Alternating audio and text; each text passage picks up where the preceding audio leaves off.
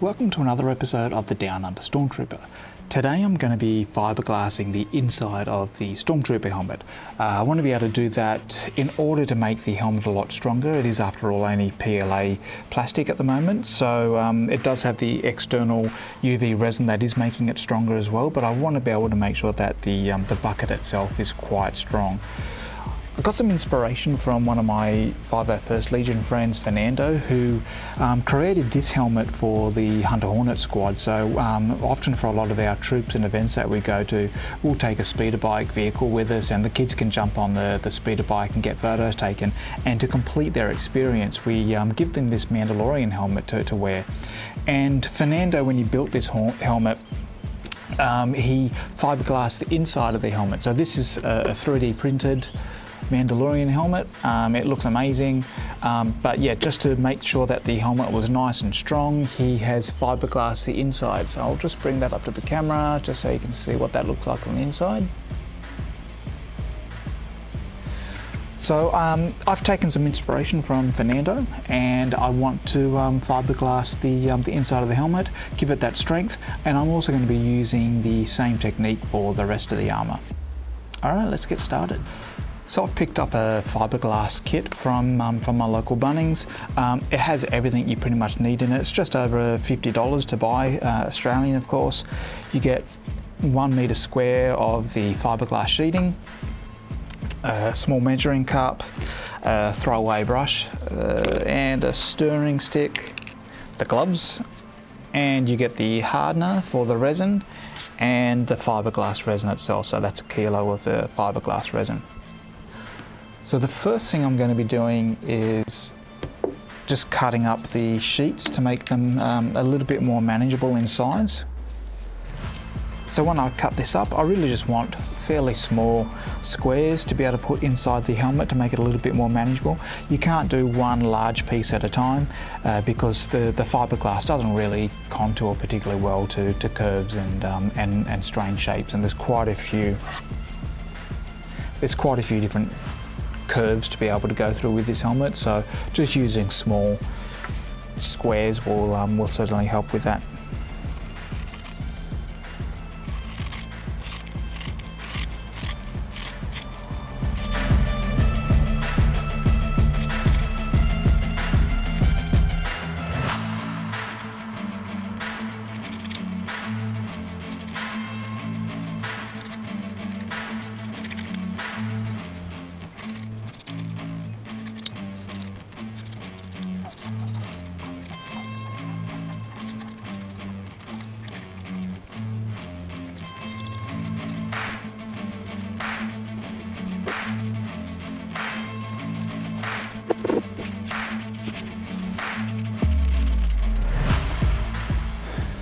So you may notice that today I'm filming outside, so I hope the audio isn't too bad.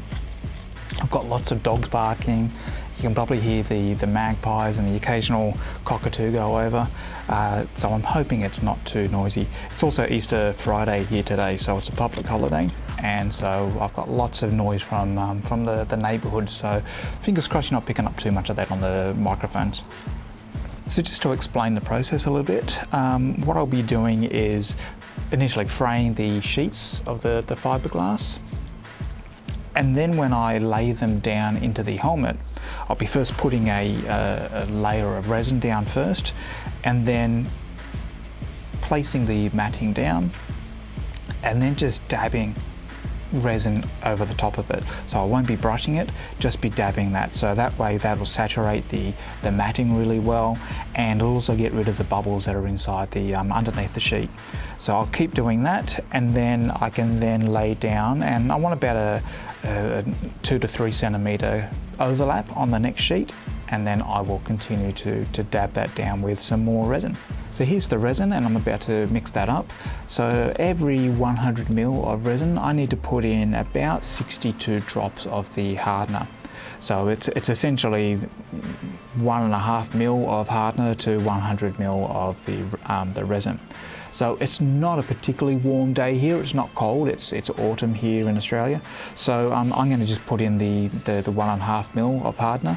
If it was a cold day, then I'd probably put in a little bit more of that.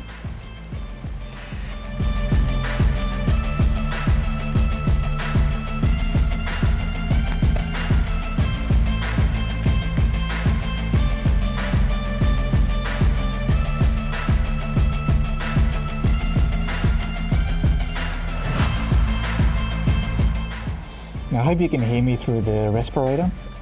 It's really important that when you're working with fiberglass and this resin, that you're in a well ventilated area and you are using the right safety equipment.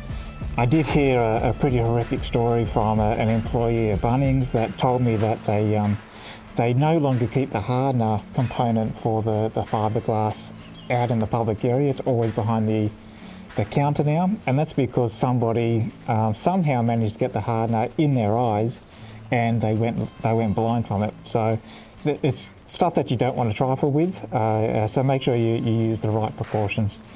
I'm going to be giving this a good mix for a minute or so, and then I've got about a 30-minute working time with this. So I'm only doing small amounts at a time. This cup here is only made up about 52 ml of resin, so I'd much rather have to make more up than to waste some. I was hoping to have my plastic cups ready for today, but unfortunately they didn't arrive yet. So I'm hoping that the doubled paper cups will survive today. So the first thing I'm going to do is put a good layer of resin down as a base layer here.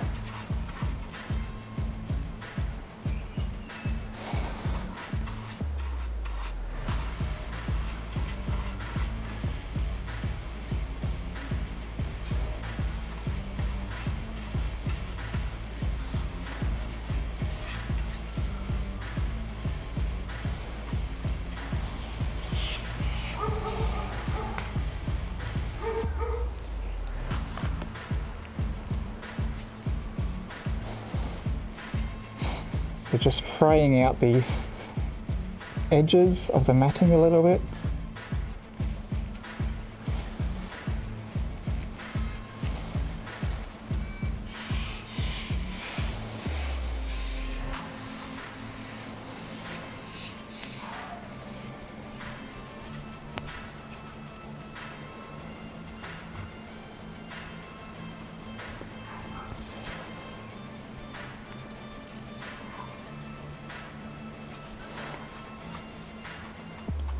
And starting from the middle, just dabbing the resin in.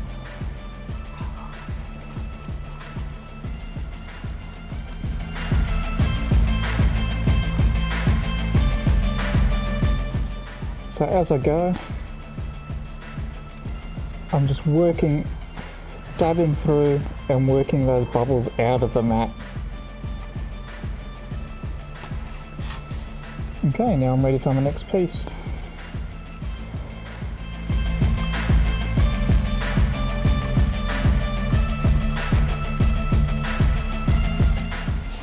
And I want to make sure I've got about 2 to 3 centimeters of overlap.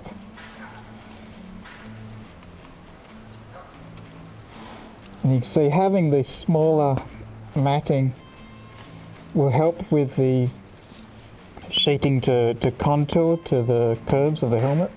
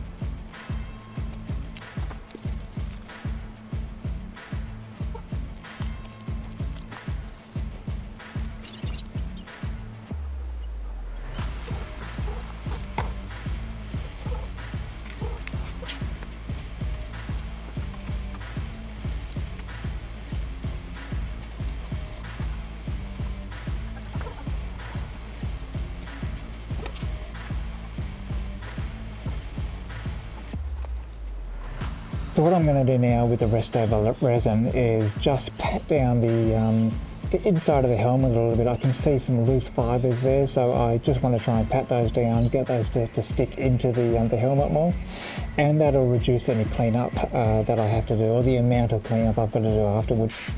I will be doing a bit of a sand of the helmet once the resin has cured and the fiberglass is all fixed now, mainly because I don't really want to have any glass fibres sticking into my head, especially near the eye sockets. I want to make sure that that's nice and clear there. I don't want to risk putting some glass in my eye.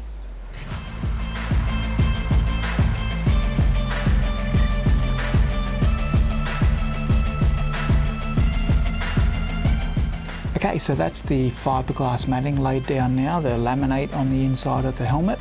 What I'm going to do now is just let that cure for a little while. I'm going to come back and check it in about half an hour or so. I should hopefully be in a position there where I can go through with a knife and just trim some of the edges here. So I believe that while the resin is still a little bit tacky and a little bit, well, hasn't cured and hardened completely, you can get a knife in there and do some initial cleanup. So I'm hoping to do that. Otherwise, it requires some harder tool to clean up afterwards. So that's my plan. I'll come back in an hour.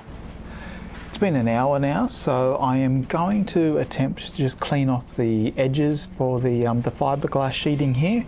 I'll just give you a bit of a close-up so you can see what I'm talking about. So I am just using my knife here. I can see that the resin still feels a little bit pliable, so it's not rock hard yet.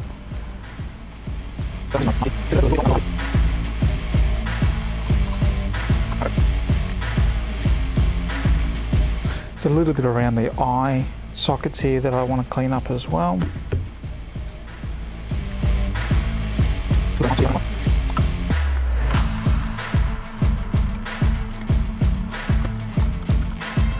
So there's obviously still a few strands that are on the edges there, but I'll be able to sand those off after this is all dried. So I'm now going to leave this for a day and let this cure completely. It's day 2 now. The resin has had overnight to cure and harden. It's looking really good. What I'm going to do is just spend a bit of time with some 80 grit sandpaper just to get rid of some of the fibres. The last thing I want is, while I'm wearing the helmet, is to have glass fibres sticking into my head, especially around the eye sockets. I want to make sure that that's nice and clear, and there's not going to be any sharp pieces of matting still sticking out. So I'm going to be wearing a respirator. It's probably a little bit overkill. I could probably just use a dust mask just to protect myself from any glass fibres that are going to get in the sanding. I'm going to be wearing eye protection and also some gloves just to try and give myself a little bit of protection from those shards.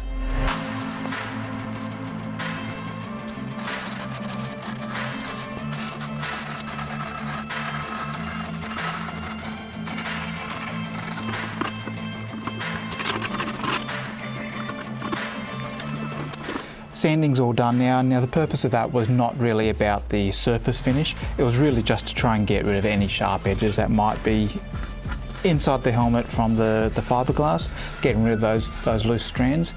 The fiberglass is pretty brutal on the sandpaper, so you're going to go through a fair bit, and it's kind of brutal on the gloves too, so make sure you're fairly careful with that as well if you can. Some lessons learned from the fiberglassing effort yesterday. As I mentioned, this was my first go at fiberglassing. I think the first thing was it'd be great to have larger measuring cups. I think I mentioned that I was waiting for an order to arrive from Amazon, but it hadn't arrived yet, and that was some proper larger size measuring cups, so I was only really making do with those small cups that I use for the UV resin. Still worked, but it was a little bit painful. I had to make up quite a few batches of the resin. So the hardest part of the helmet was the ears, and that was because I was using those larger sheets, and they just don't like to conform to the curves and the sharp bends that are there. So what I think I would be doing next time is making sure that I've got a mix of the larger square sheets to use, but also I think a handful of really small strips. I found when I was doing around the inside here that the smaller sheets, you might have seen that I swapped over to using smaller sheets. They conformed really well to the curve, and they were a lot easier to manage, and especially around the front here near the teeth. I used the smaller sheets as well, and it worked really well. So that's probably something to learn. The other thing that I wasn't quite prepared for was how messy the process was. Kind of makes sense, the resin is curing on you, and as it gets towards the end of that, it gets quite sticky, but you end up getting fiberglass fibers all over your gloves. So that was just something that I found was a little bit difficult to manage, and everything I touched felt like it had resin on it, or I was putting resin on it. And you can see here I'm going to have to do a little bit of work on the front of the bucket, because I managed to get some resin poured onto it. Should sand off okay, so I'm not too concerned about it, but still it was quite difficult to manage. Probably also because of the type of project this is. It's a little bit of an awkward project to do fiberglassing in. I think once I start working on the armour, it's going to be a lot easier to manage. It's added a fair bit of weight, so some people might not like that, so that's just something to be aware of as well, is that you know, we've got PLA plastic, UV resin, and then the fiberglass there as well. So it could be end up being a costume that is a little bit uncomfortable to wear for really long periods of time. But I guess the goal was achieved. It's a much stronger piece now, and it should definitely survive any wear and tear through troops now. So there we have it. The inside of the Stormtrooper helmet is now fiberglassed. So again, thank you for joining. I hope you found this video beneficial. If you did, please like and subscribe. And if you have any questions, please leave me a comment. And may those costuming gods be with you.